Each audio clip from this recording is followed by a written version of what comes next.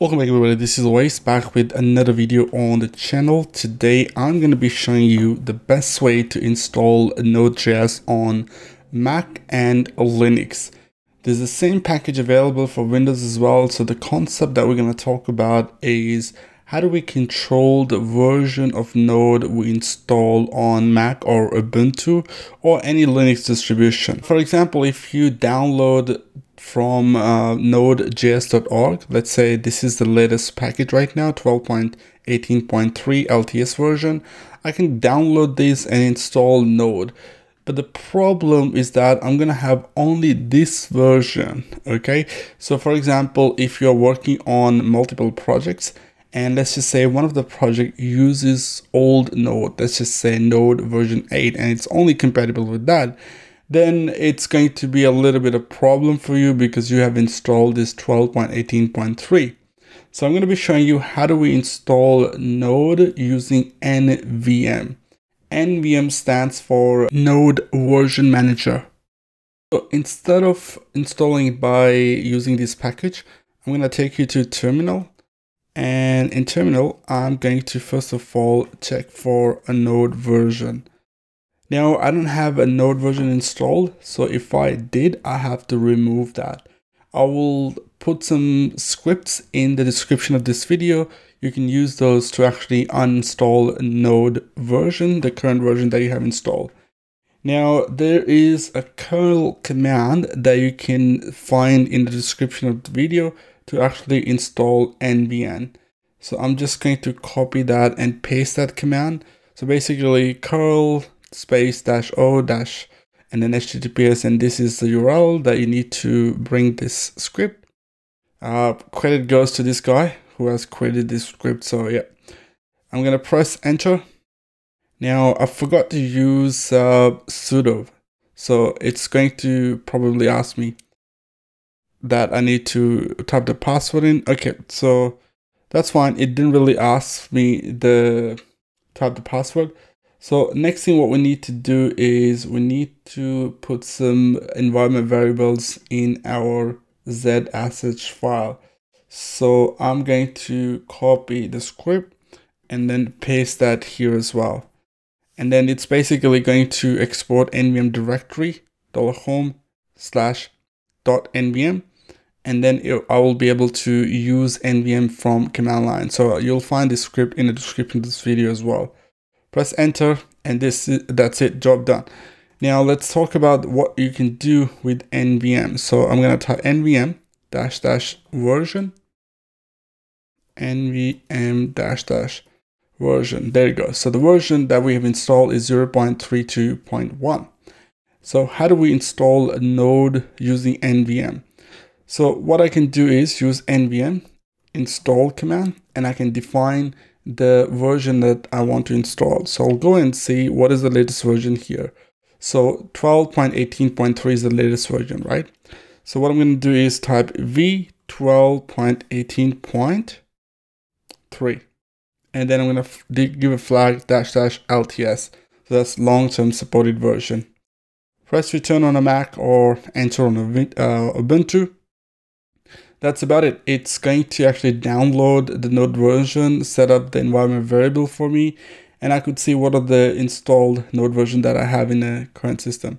Okay, so it says now using Node 12.18.3. Cool. So if I type node --version, there you go. We got version 12.18.3. Now, what if I want to use Node version 8 for one of the project? So what I can do is use nvm install, and I'm going to define v8.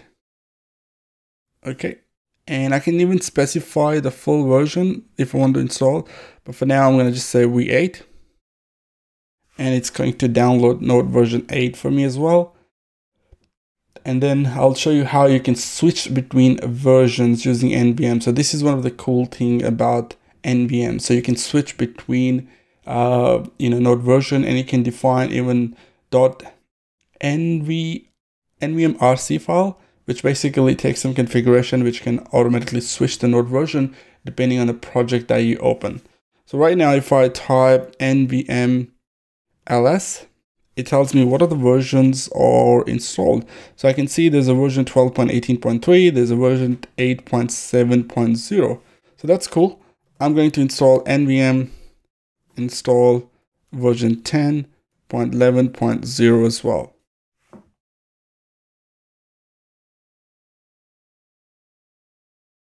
As you can see, it's pretty fast. Now I'm using version 10.11.0 because I just installed it. Now I want to switch back to the latest one.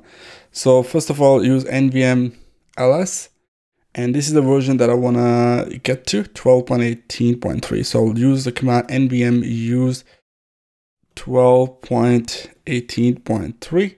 It will find out if this is already downloaded. Otherwise, it will go and find and install this version as well. So press enter, and it says now using node version 12.18.3. So that's cool, right? Now, all of these versions are isolated. So if you install something in the latest version, you will not be able to use that package in other version of Node that you installed. For example, I'm going to type npm install -g. I'm going to install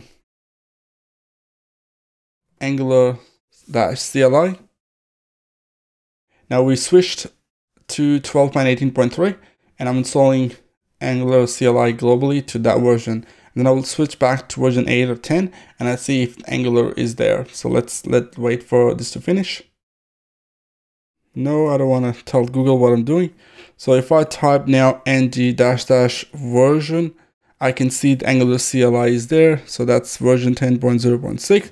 So that's good. If I type nvm use, I kind of forgot the name. So nvm ls, so that's version 10.11.0. Okay, so we'll use that. So npm use v10.11.0, enter, and that's it. You can see that we have this version now enabled. I'm gonna type ng space -- version, and it's gonna tell me, hey, ng command is not available because this is not installed on node version 10. Now this way you can install any kind of packages that you want on a specific version. Now if you want to refresh your node, delete all the packages, all you have to do is just remove that particular node version. So right now we have version 8.17.0, which I don't need anymore. So I'll type nvm uninstall, and I'll type v8.17.0, enter. And now it's going to uninstall that version. So whatever the package that installed globally on that, it will be gone. So if I type now nvm ls, there you go. We only have version 10 and 12.18.3. So I'll try to put all these scripts into the description of this video, so make sure you check that out. Now, another thing that I want to show you here is, for example, I will open Visual Studio Code, and here I'm going to create a new project. So for example, I'll just create a temporary project there. So I'm going to rename that to temporary. And I'm going to open that in Visual Studio Code, temporary, open that. And then what I'm going to do here is, let me just zoom in a bit, open terminal. And here I'm going to use npm init, and I'll just leave everything default so that we have a package.json file. I'm going to use touch command to use nvm.rc file. And here inside that, I'm going to specify the version that I'm going to use for this particular project. So what I can do now is I'll use this 10.11.0 that I've just installed. Then I'm going to type a command here, nvm use, and then nvm install. If it's not there, then it will install it. And then also nvm exec, then nvm run, and then we can specify which version that I'm using in this project. So I can say nvm which, okay? So all this is going to do a lot of things for me. Now, if I just close this terminal, okay, and open up a new terminal.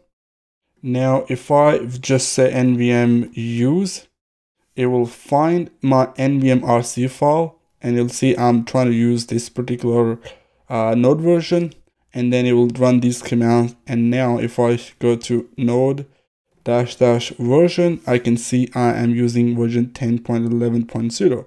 So using nvm.rc file, you can even do a script to actually run this, which will probably make it easier for you. But you can see that nvm.rc file is really good, that you can specify once, and then you don't have to worry about which version of the node that you were using with this project. So there's a lot of commands that you can do with nvm. So if I type nvm -- help, it will show me all the available commands that I can use.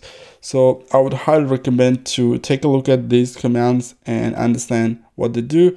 All you have to do is just type the command, for example, nvm unload. So what we can do is, if I do nvm unload, instead of just pressing enter now, I'll do -- help.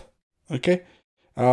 And then it will, okay, there's no help log message for this, so that should be fine. But some of the commands should have those log messages, which actually telling you right here. So if you do nvm help, it's actually telling right here. This is not really a huge utility that has millions of commands. There's not much, so that's why they probably put it here. Okay, so that's about it for this video, guys. I hope you like it. If you did like it, subscribe to the channel. Talk to you guys in the next one. Cheers. Bye.